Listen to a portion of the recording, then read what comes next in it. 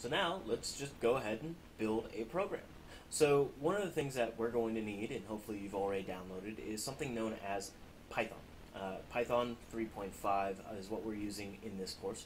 And so Python comes with a IDE known as idle.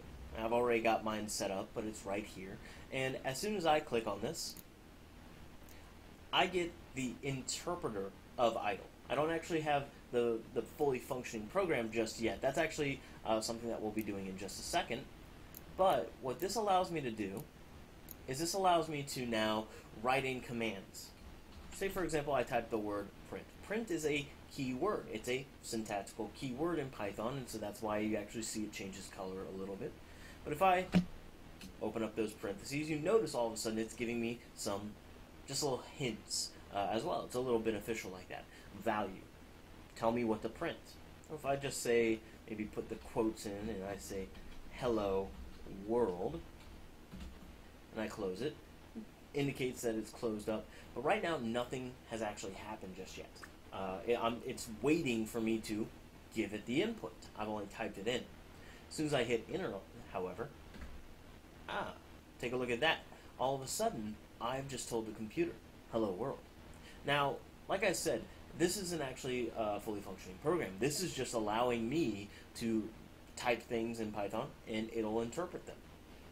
If I want to take a file and then save it for later use, I actually have to come over here, File, New File.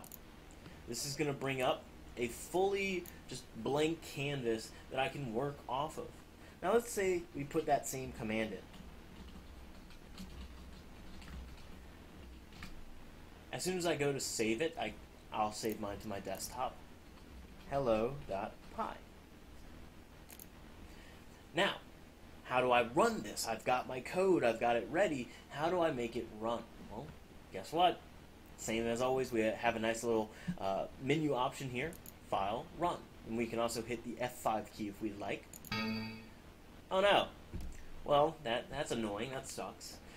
So, all of a sudden, we're introduced to something known as errors. You may have noticed that I didn't put hello world in quotes. Well, the problem is quotes are semantics or syntax of Python, and without them, Python thinks that this is a key word inside of its library. That's why print worked earlier. That's why print's okay. But you notice it's highlighting this world. It's freaking out. It's like, I don't really understand what you're doing.